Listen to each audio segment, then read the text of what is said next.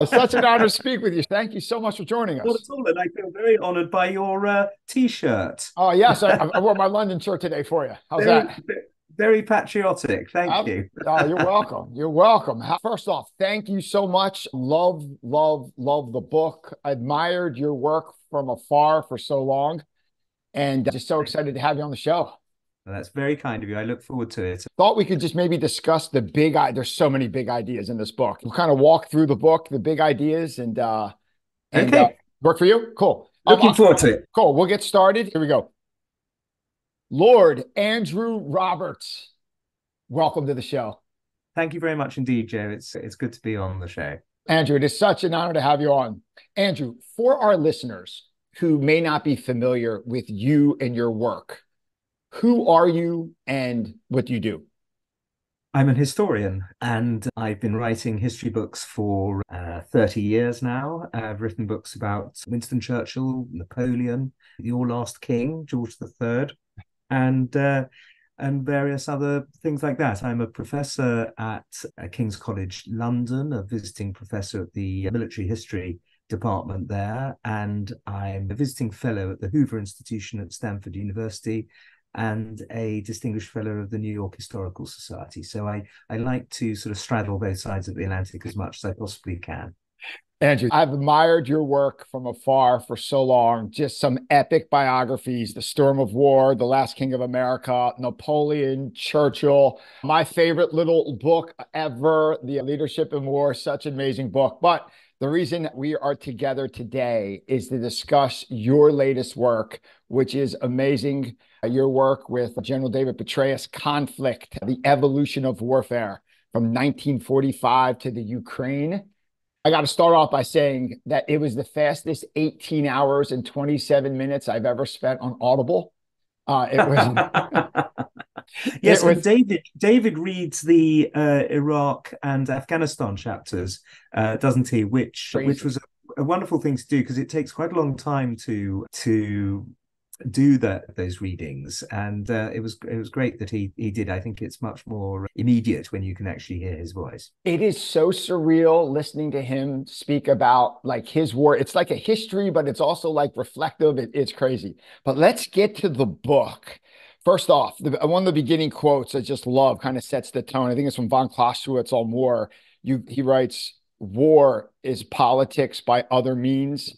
And I believe you mentioned just as politics had not ended in 1945, neither has the evolution of warfare. So, quick, big question. I believe this may be your first book you ever co-authored with someone. Yeah, Um, yeah. how did you and General Petraeus, the author of The Surge and director of the CIA here in the United States, how did you guys get together and how did the book come to be? Well, it was soon after the Russian invasion of Ukraine that I came up with the idea. And so I got on to David, who I'd known for years, in fact, and we'd interviewed each other on various public platforms over the years. And I said, look, there are going to be plenty of books about the politics and the geopolitics of the Russo-Ukrainian war, but why don't we write a book just on the military history aspects of it, putting the war in its historical context, essentially, and looking at the precedents for the various things that happen in this war. And he immediately jumped at the idea, which was wonderful. And we got HarperCollins, the publishers, who understandably wanted to know how we were going to divvy up the chapters. And I said, well, David's going to write about all the countries he's invaded, and I'm going to do the rest. He actually also did the Vietnam chapter, which is obviously a very important chapter in the book. And then once we had written our respective chapters, we sent them backwards and forwards to one another. So exchanged literally thousands of emails in the course of writing the book, which was fascinating for me because although I'd been a military historian, as you so kindly mentioned earlier, I'd never been on a battlefield and certainly never commanded anybody. So it was fascinating to get into the mind of somebody who had commanded 190,000 coalition troops in these two enormous areas of modern conflict. What I found so remarkable about the book, like you mentioned earlier, it's not a political book. It's not politics saying this is bad, this is great. It's a history book It's a strategy book. It's a leadership book. It's just like a psychology book, like the psychology of a leader that just covers the big ideas of 7 decades of global conflict. Before we get into the big ideas, you have so much knowledge of all the people you wrote about, Churchill, Napoleon. What did you learn writing this book? Is there a perspective that you had entering that may have changed as you researched and wrote? Oh, so many, on so many levels. Absolutely. No, no, no. It was a learning curve, big learning curve for me. I think the key one was how important strategic leadership is. You can be. Let's take the Chinese Civil War for a moment. You mentioned earlier about Clausewitz and 1945 and so on. You know, the first chapter we call The Death of the Dream of Peace, because people did think in 1945 that with this horrific war that had cost 16 million lives and ended with the dropping of the 2 atomic bombs, once that had happened, people, understandably, natural part of human nature, thought, you know, that we've got to now come up with a way to abolish war. And far from that happening, of course, only within a year of the war breaking out, of the war ending, you have the Chinese Civil War in 1946, which led to the deaths of around 6 million people. And one of the fascinating things about that war, which we discovered actually was true of many, many wars, if not all of them, is that strategic leadership is more important than how many men you have when the war breaks out, which cities you control when the war breaks out, what kind of weaponry you've got vis-a-vis your opponent. All of those things, you know, which you'd have thought would ultimately decide the conflict. No, it's the way in which the leaders on each side try to get the big ideas of the war right, and the way in which they then use these strategic insights into defeating the enemy. And David employed a concept that he'd come up with at the Belfer Center at Yale University to sort of define and refine these concepts of strategic leadership. So what we've done essentially is to apply them to all of the most important struggles since 1945, and we've tried to do it in as sort of scientific a way as possible. And it's very kind of you to say all these kind things about my book, which, needless to say, it's a delight to hear.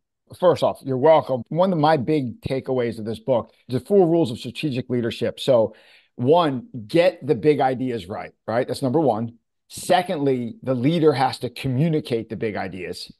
Then you have to implement the ideas, but then you're not done there. You have to continually refine those ideas, correct? What could you add to that? Exactly, that's right. Yeah. And also you've got to be doing it all at the same time, essentially, and often under fire, you know, whilst the enemy always has a say in what happens in a war. So that's changing. The big ideas might be changing as well as a result of the way in which the war's being fought. But you're absolutely right. The key thing is to get the sort of, and by big ideas, what we mean is the underlying strategy for how to win, to understand what kind of a war you're fighting. And it's very surprising how often actually people just don't get that right. I mean, the United States in Vietnam, for the first 13 years of that war, they were essentially trying to refight the Korean War rather than trying to fight a counterinsurgency war, which is what the Vietnam War was all about, frankly. So you have to have this sort of overall analysis. And General Abrams by 1968 had got that, but frankly it was almost too late by then. So that's very important. Then, as you say, the communication, everybody must understand throughout the length and breadth of the organization what it's all about, and the people who are capable of doing that need to be promoted, and the people who frankly are not measuring up, they need to be moved on to something else. And then you've got to the key fourth part of the concept is that you've got to adapt it endlessly and see what's working and what isn't, and obviously to reinforce the former and cut the latter. Yep. And you're doing all this as the enemy's attacking, and you're constantly facing the end in the middle of the fire, like you said. One of the things I'm not so surprised, but you look through, I forget the quote, like one thing we learn through history is that people do not learn through history. And like how Well, I've surprised, actually, fun enough, here on my desk, really? sorry, just next to my desk here, I've got a letter from Aldous Huxley, which he wrote in 1959. And in it, I've got it framed by my desk because I think it's so important for historian. And what he wrote was that men do not learn from the lessons of history is the most important of all the lessons that history has to teach us. Wow. It's so true. If you look, if like taking your past works, you take if you read Napoleon and you read Churchill, right? The one thing I learned is you don't invade Russia. Like don't Yes, like don't invade exactly. Russia. It's a bad idea, right? And you don't do that, but they keep every couple decades, someone else thinks it's a great idea to do it, right? Like it's crazy. How surprising is it how constantly the errors of history and conflict keep repeating itself?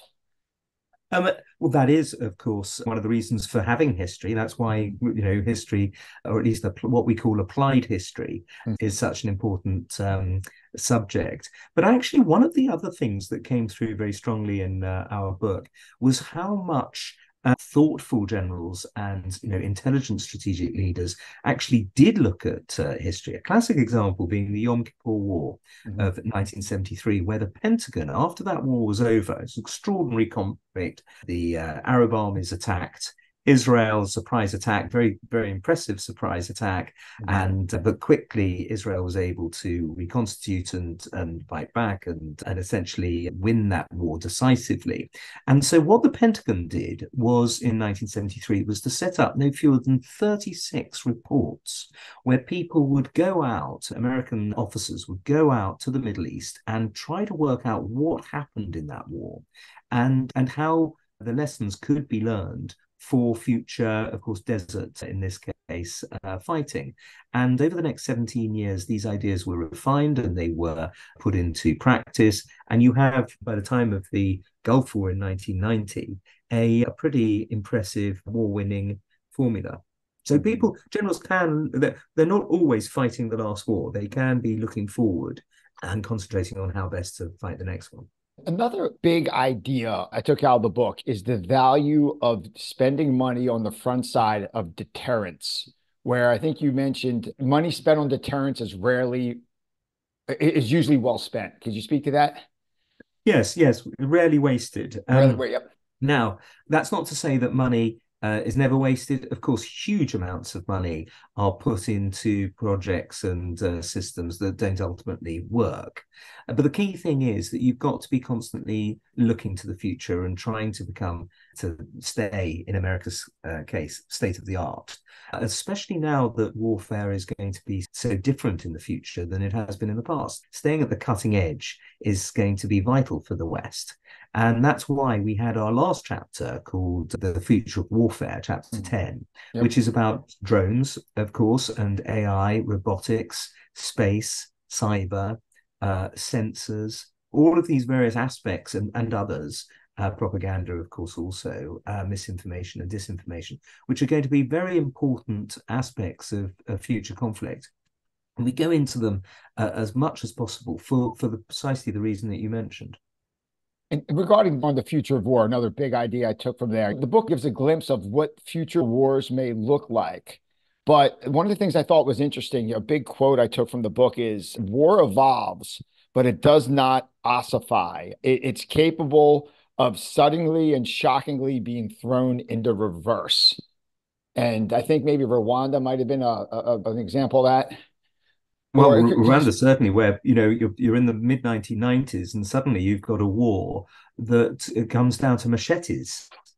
People being massacred with machetes. But we're seeing that at the moment, of course, with the Ukraine war, where in the Donbass region you have barbed wire trenches and so on that are more reminiscent, essentially, of the First World War Mhm. than of the more modern conflicts. In the Iran-Iraq War of 1980 to 88, it became very clear that the evolution of warfare was not linear, and it could be sort of shunted into a sideline for a long time, in this case 8 years, where there was gas and barbed wire and tanks and trenches and so on. So it was a real sort of throwback, essentially, to World War One 70 years before. Then you have some wars that are paradigm shift wars. Ukraine is also one of those. So as well as in the Donbass having a very old war, being what Max Boot, the military historian Max Boot, called All Quiet on the Western Front meets Blade Runner. That's a great quote.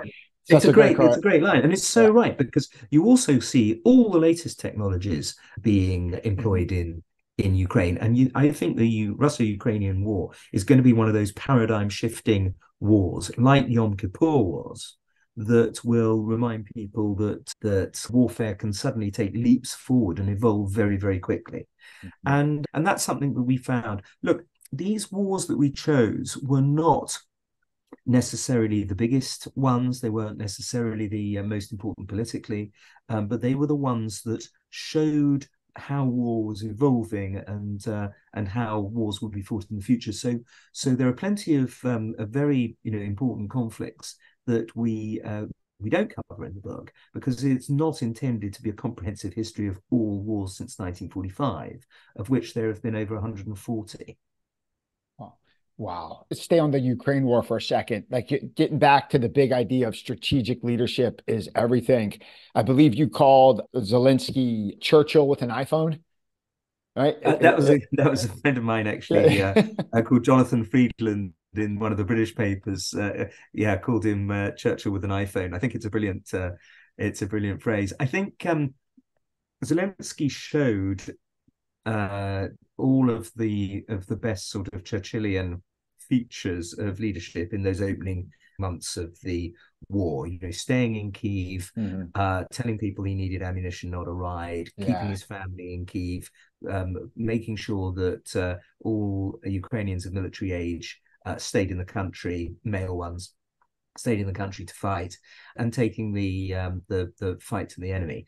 He's obviously got a tremendously difficult position now, because the counteroffensive in the south has been blunted, partly by Russian drones, but also obviously by miles and miles of minefields. And the big idea is something that might be starting to shift in Ukraine, and it is looking less and less likely that you're going to get large, sweeping, flanking tank maneuvers on Russian flanks getting through to the Sea of Azov and cutting off Crimea. So it's a war in progress, needless to say. Yeah. Understood. Did you and General Petraeus visit Kyiv?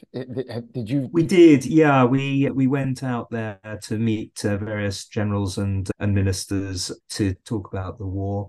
It was a profoundly moving experience, because we also went to Bucha and to Irpin, which were the scenes of two of the most notorious massacres of civilians, Ukrainian civilians, by Russian soldiers, and saw the mass graves there and so on.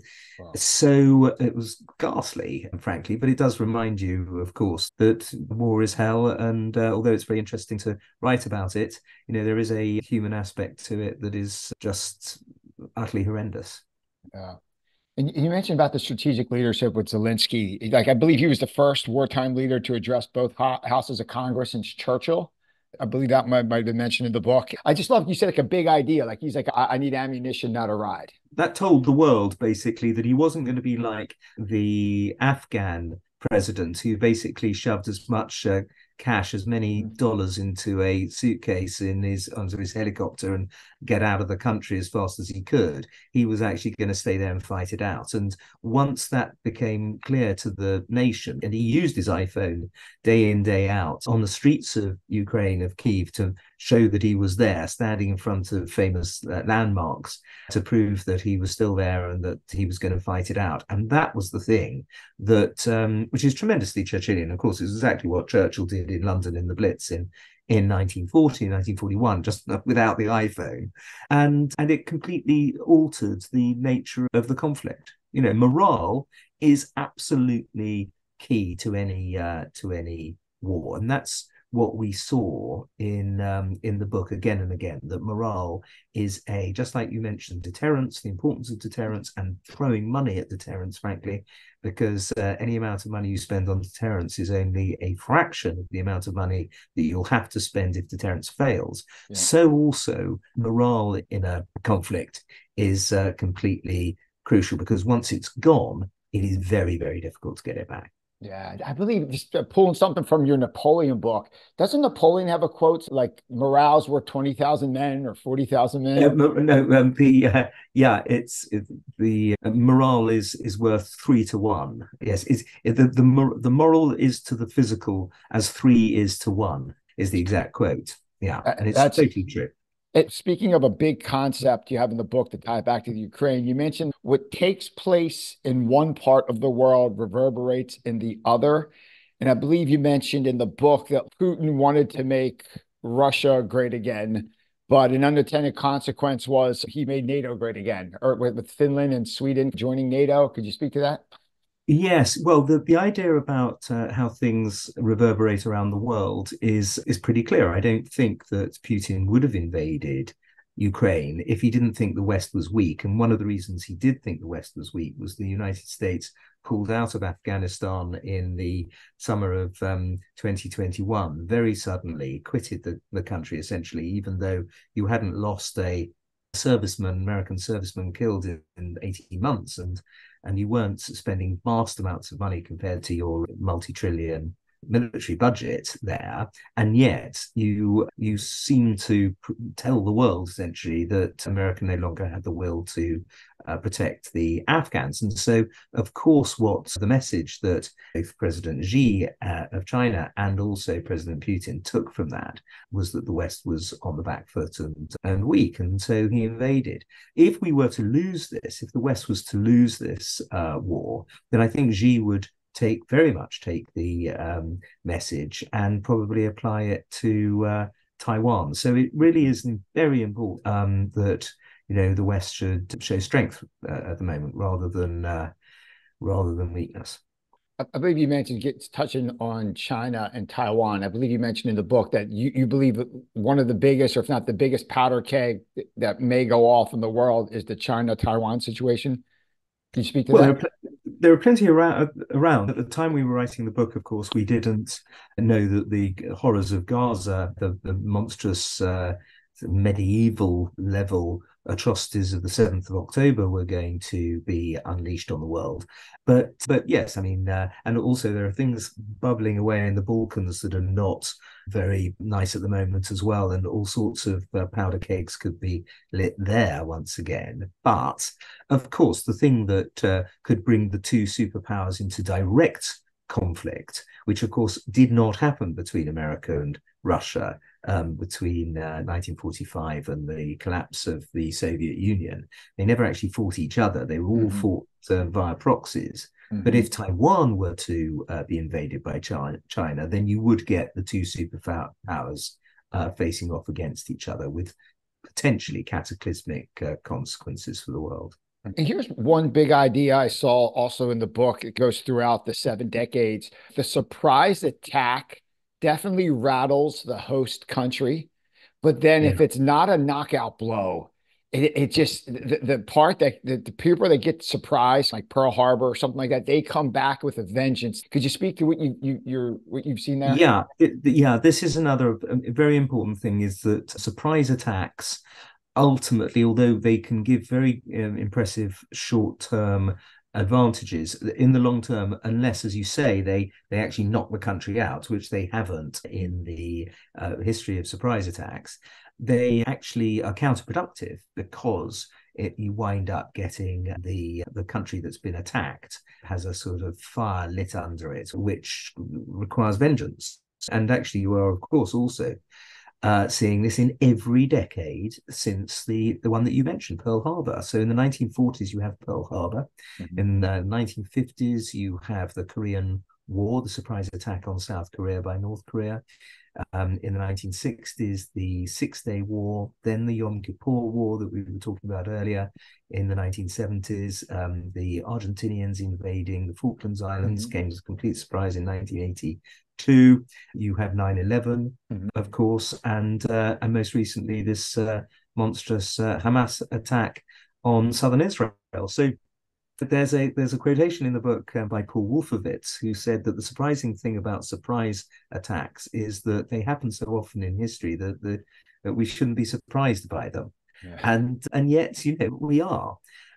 Now, to apply that to what we were just talking about is not much of an analogy, because if the Chinese want to invade Taiwan, they're not going to be able to do it by surprise. There are the underwater sensors. There's the capacity through satellites to see when the Chinese move the People's Liberation Army closer to Taiwan. There's naval maneuvers and reinforcements and so on. So it's not going to be a surprise attack. It might be a quick attack, but it won't come as it'll be shocking to people, but it won't be surprising. Mm-hmm. Let's move over to another big idea, the last chapter in the book, the future of war. I talk about cyber, AI, deterrence.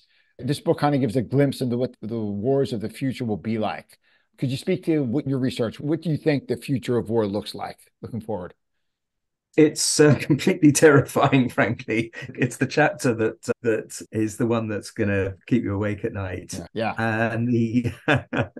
And the reason is that at the moment, of course, we have very highly advanced, technologically advanced systems, but you do have the human in the loop. And in the future, you're not going to. You're going to have the human on the loop, i.e. he's going to be drawing up the algorithms that oversee the overall parameters of the fighting. But actually, if you have a human in a fighter jet, for example, it will be shot down by the fighter jet that doesn't have the human in it and is moving much faster in terms of tactical operation than the one with the essentially far slower human. Mm-hmm. And you see this with the drone-on-drone fighting that's going to take place in future wars. You will see this again and again in various aspects of warfare. Undersea drones, for example, are going to be very important. They already are becoming very important, actually, as we see in the Ukrainian war. And so, yeah, it's a system where AI and robotics are going to be applied to the battlefield. There are advantages to it, of course, the operational ones that I just mentioned, but also, you don't have to write a letter of condolence to the parents of a robot when it's destroyed on the battlefield. Robots show no fear, they show no cowardice also, of course. They don't show remorse or pity. They do what their human on the loop is telling them to do. And so it's and once again, you have to be at the absolute cutting edge, which comes back to this idea that in order to deter, what you essentially want is for President Xi to wake up every morning and going, no, this is not the day I'm going to attack Taiwan. Mm-hmm. And any money spent on making sure that happens is money well spent. And if the West can stay at the absolute cutting edge of these latest technologies, then all will be well. But when it slips behind, mm-hmm. then there's a very good chance that all hell's going to break loose. You have a quote from Vladimir Putin in the book. I thought it was pretty pertinent. You mentioned a quote from him. It says, this is from Putin: "The country who wins the AI battle will be the ruler of the world." Yeah, and he wants to rule the world. That's pretty clear. If he could, he would. And it would be a hateful, vicious, loathsome, Hobbesian kind of world for any of us to try to live in. So let's make sure that he doesn't win the AI battle. But in that sense, he's of course he's right. And another idea about the future war is cyber attacks. It's just going to they're going to happen. They're going to be bigger. Then they're just going to keep evolving and be more effective. What could cyber attacks look like in the future? What's your research show? Well, the good thing about this aspect is that there are some occasions, like in 2014 in Estonia, which we go into, that you get a surprise cyber attack. But actually, the Ukrainians, by the time of the February 2022 invasion were all over this issue, and they had defenses against cyber attacks, and indeed they had offensives through cyber against various Russian financial institutions and so on. So again, this is an area that is not going to be a surprise, because the defenses are kept up.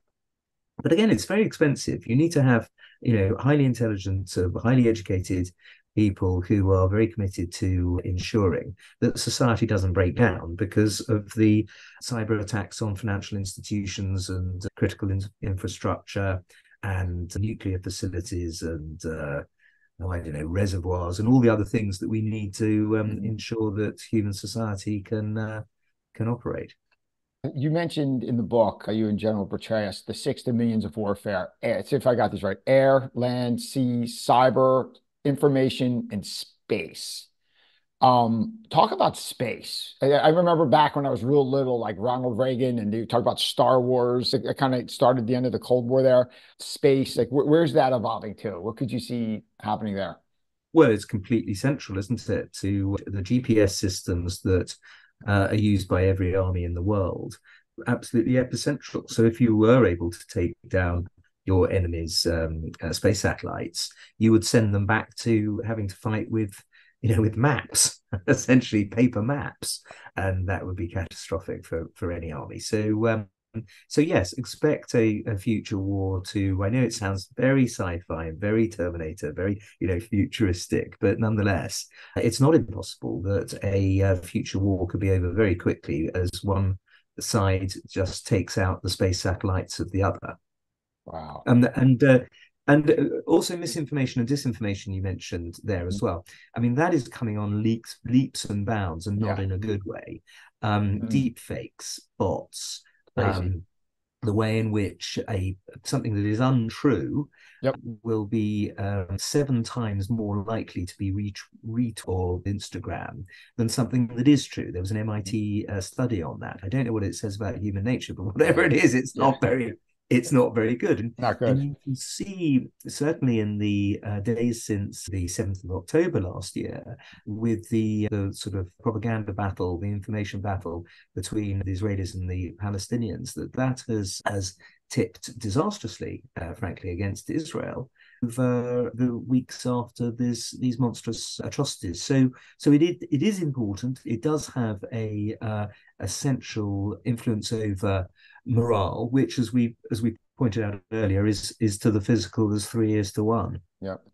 When you mentioned with the AI and the drone on drone, and it's maybe sometimes human on drone, you mentioned the concept or of proportionality, like the Geneva Convention in the book. How can we keep the proportionality of like maybe not using excessive force when you have drones involved and you have like when you have the non-human factor in? How can that? Well, that's where the algorithm has to kick in, obviously. I mean, we have had, in one area at least, which is the most important area of all, in fact, a good level of proportionality since 1945. And of course, that's nuclear weapons. No side has used nuclear weapons since 1945 because we recognize that there is no proportionality involved in using them. You suddenly get into a new area of mass destruction that neither side wants to get into. So, we do have that as something to look to.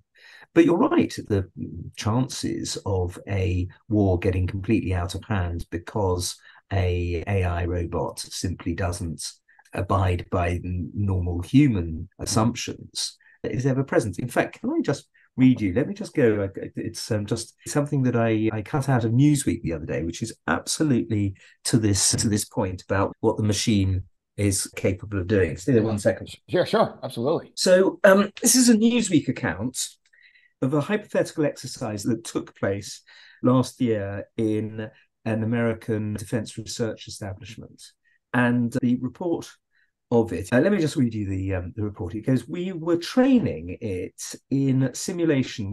This is an AI machine. We were training it in simulation to identify and target a surface-to-air missile threat. And then the operator would say, yes, kill that threat. The system started realizing that while they did identify the threat, at times the human operator would tell it not to kill the threat, but it got its points by killing that threat. So what did it do? It killed the operator. Whoa. Wow. It killed the operator because that person was keeping it from accomplishing its objective. So those algorithms have to be written very, very carefully. That's crazy. Oh my gosh. That just it makes you think. Oh my goodness. Like, where's this all going? That is crazy. If you had to summarize this book in a sentence or two. Oh, sorry. Could I just before I Yeah. do that, Yeah, could I please. just add one other thing? Yeah, Um, please. I've been thinking about this a bit. I'm going to be going to Henry Kissinger's memorial service next week. He was a good friend, and Oh, in his latest book that he wrote with Eric Schmidt about AI and robotics, he writes about how the computers are on the verge of being able to converse with each other in a code that humans can't crack. That's another that very, very worrying concept, isn't it? that's right out of the Terminator. That's right out of like a James Cameron movie. Oh my Yeah, goodness. yeah. Wow. And one moment with Dr. Kissinger. He's the one guy, like if you follow like American politics, every president that was elected, like in my lifetime, at some point, like before, like the point where they're president elect, you see Henry Kissinger visit them. Like they have like everyone has Henry Kissinger come in for like a day to talk to him. And he comes in with his and like it was Trump, Obama, everyone talks to Henry Kissinger. Like he was Well, such a brilliant. you'd be mad not to, because Yeah. he really was a an extraordinary fund of wisdom and experience, of course, going back to the 1970s. So anybody who achieved the things he did is going to be worth listening to, even if you don't actually wind up following his precepts, which President Obama didn't do terribly much. I don't think President Biden did very much either. Nonetheless, they profited by talking to him. If you had to summarize this book in a sentence or two, a learning or a principle, how would you summarize the conflict book? What will someone learn reading this? I think they'll learn that the evolution of warfare since the death of Hitler has not been linear. It moves forward very fast, can move backwards as well. And I'd also say that the concept of strategic leadership is more important than any of the other factors in deciding whether a country is going to win or lose a war. Strategic leadership, with getting the big ideas right and having that big strategic leader like a Churchill, Zelensky, an FDR, whatever, whoever, someone in that place is so huge. Wow, so big. If we could move over to a quick part of the interview we call Share Your Secrets, so our listeners can get to know you a bit more as a person.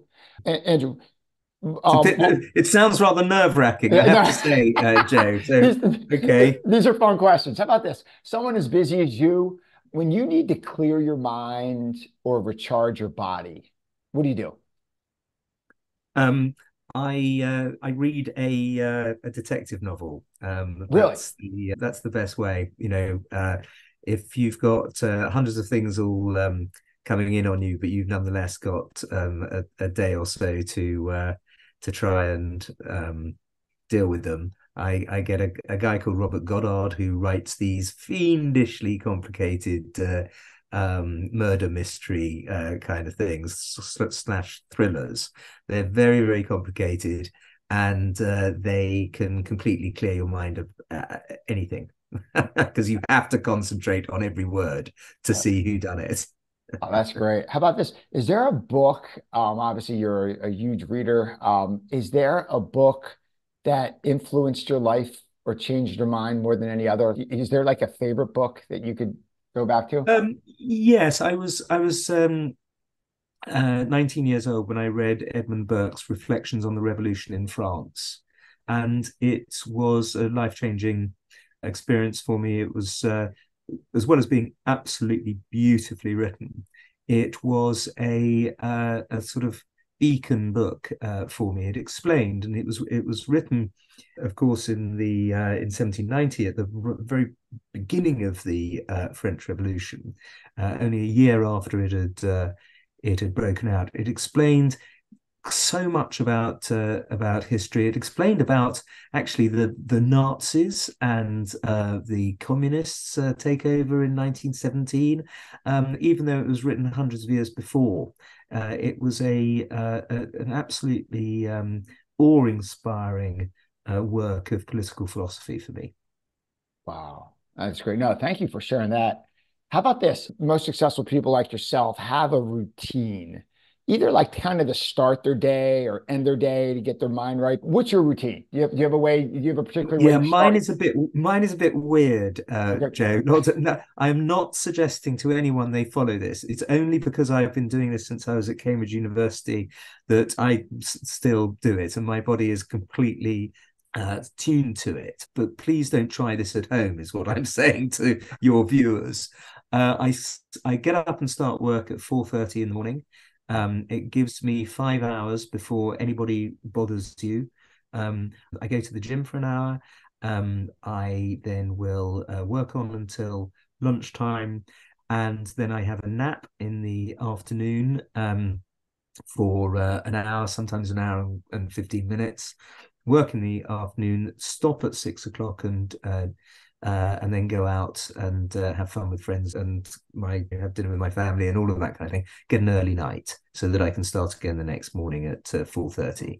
If for any reason I start flagging in the afternoon when I'm actually writing a book, Mhm. sometimes the actual writing process can last for 3 months or so, Mhm. then I'll drink a Red Bull Energizer drink in Nice. the afternoon. It's not very good for you, I don't think. It leaves you sort of, it's high in caffeine, needless to say, and you sort of shake slightly, but nonetheless, it does mean that you can work on all the way through. And I find that I can write 6,000 words a day doing Whoa. that. Yeah, yeah. Certainly That, 5,000, 6,000 on that regime. And wow. it doesn't allow that much time for anything else, frankly. But if you've got a long book to write, and some of my books are rather long, I'm afraid, then it's the way that works for me. Wow, 6,000. Of that, let's touch on creativity for a second. For that, say you write 6,000 words. What percent of those words will you use compared to like, oh, those 500 words were garbage. I'm I'll not try touching and them. use, okay, say I've written 6,000 words, I'll try and use 5,000 of them, and my publisher will probably cut that back to 4,000. Okay. Oh, that's so wow. And then writing, and then your average, say when you're writing a book, so it's 6,000 words a day. That's what you hold yourself to when you're writing a book. I don't hold myself to it. If I, can do more, I will, but it's that's very difficult to do any more than that. That is so impressive. Oh my gosh, that crushes the Hemingway. Hemingway is like 500 word, or 500 crappy words a day or something. There's some Hemingway quote, but that is Well, amazing. if I'd managed to get a scintilla of the sales of Ernest Hemingway, I'd be a very happy man. How about so, Andrew, as you look out to the year ahead, what's the most exciting project you're working on now? Well, got this book, Napoleon and His Marshals, that I'm writing, which I'm very excited Really? about. I'm at the research stage, which for me is easily the most fun part of Yeah, being a writer. I don't much like the actual process of writing, as you've just heard. It's a yeah. pretty sort of manic one. I don't hugely enjoy the publicizing of books, although I must say I have enjoyed this afternoon very much on your show. The thing I really love doing is the research, and luckily I'm able to do that. I'm going through Napoleon's letters. He wrote 33,000 letters, and a lot of them were to his marshals.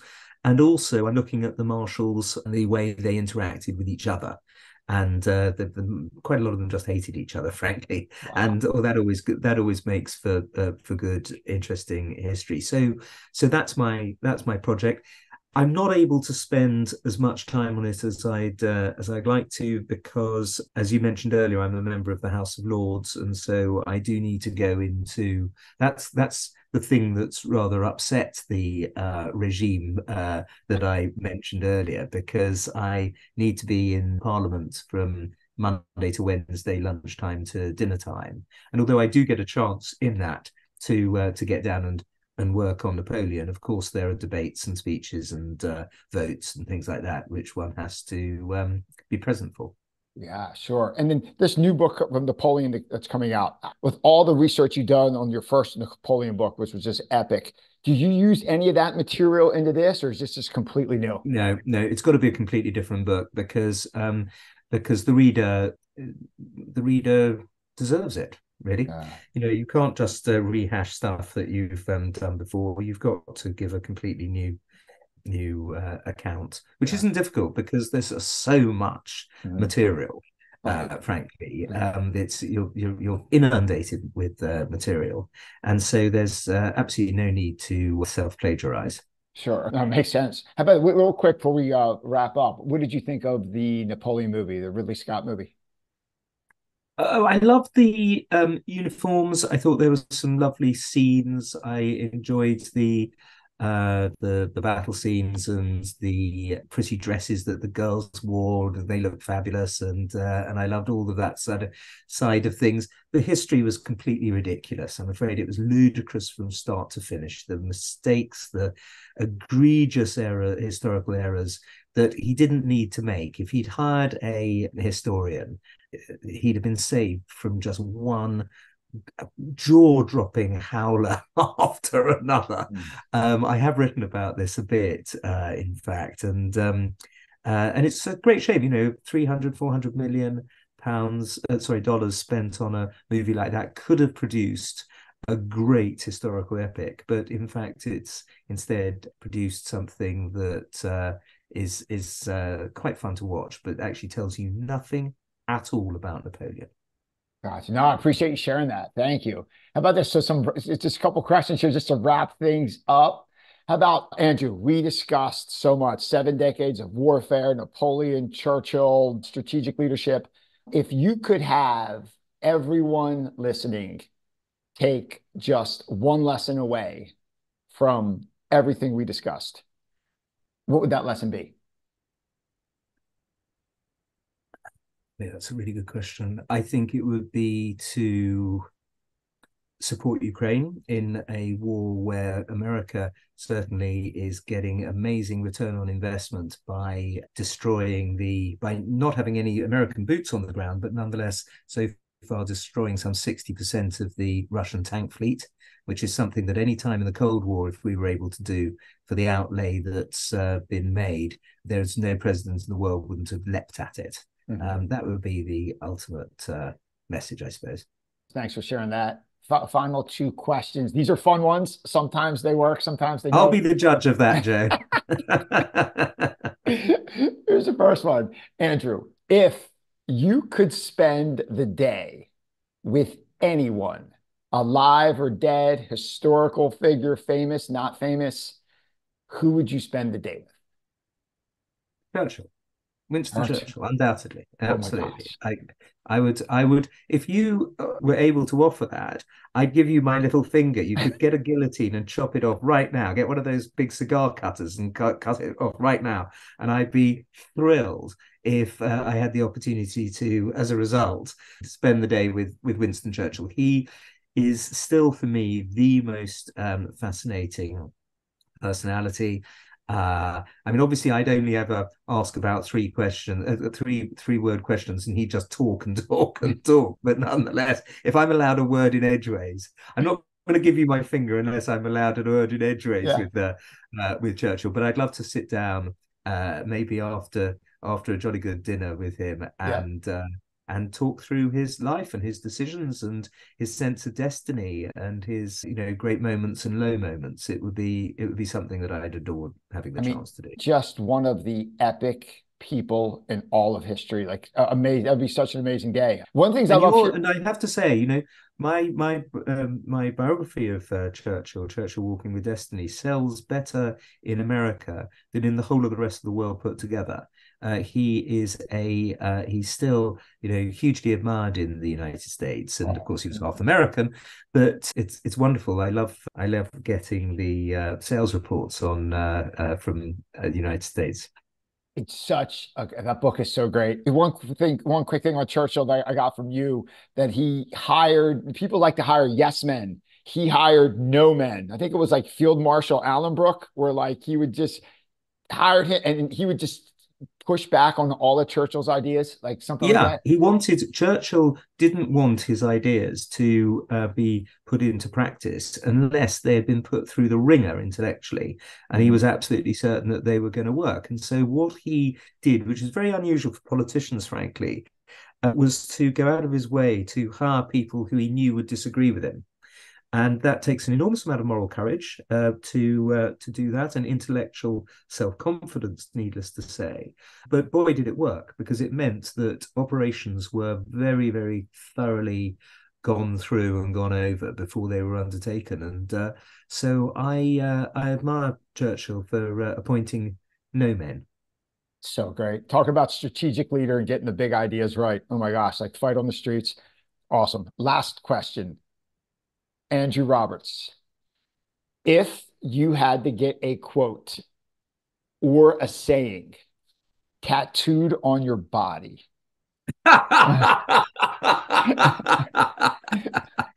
what,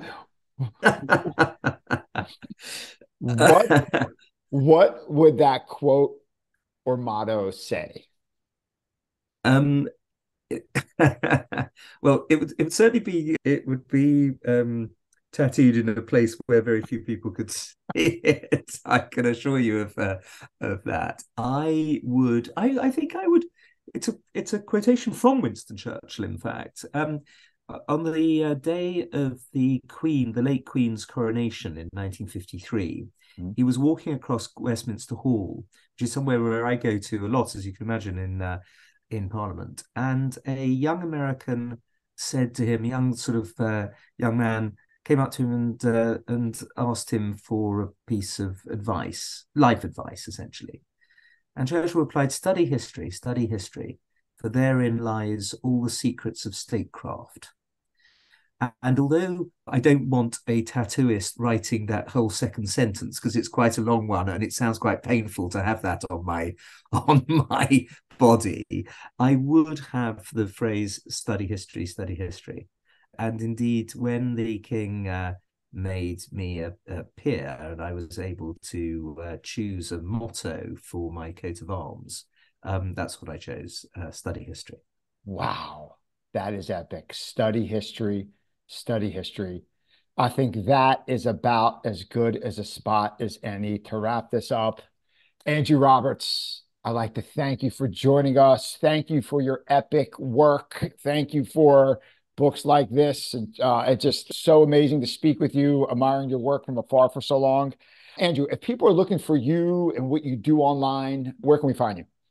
Yeah, I've got a website, and I'm on Twitter and LinkedIn and Facebook and all of those kind of things. So yes, I'd like that very much. Thank you very much, Joe. I've really enjoyed it. And thank you so much for all those generous things you've said about my work. I hugely appreciate it. Oh, you're welcome. And I was hoping when Napoleon comes out, your next book, hopefully we can have you back on to talk that. That would be an I honor. promise. I promise. I'd like that. I really enjoy that, in fact. Andrew, thank you so much. Wish you much success. It's been an honor, sir. Thank you. I really enjoyed it. Thanks a lot, Joe. Thank you. See you. Bye. Bye.